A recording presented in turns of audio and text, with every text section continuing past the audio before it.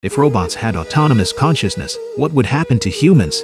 This sweeper robot suddenly had an epiphany while cleaning. It even debated with a group of monks using Zen theory, who were dumbfounded. It was an incredible thing. It soon caught the attention of the robotics company executives. They immediately sent engineers to check it out. However, after a series of checks, the engineer found that all the data of the robot was normal. This made him panic. After all, there was only one possibility for the robot to have an epiphany. There was only one possibility, that was that it had developed an autonomous consciousness. So he hurriedly reported the test report to the company executives. When the company executives learned of this, they quickly arrived with their team. Because a robot with autonomous consciousness, the threat it poses is unimaginable. So the company executives immediately pointed out the robot's faults. They wanted to destroy it. But the monks at the temple had a different view. They believe that all beings can become Buddhas. You can't be afraid of a robot just because it's a robot.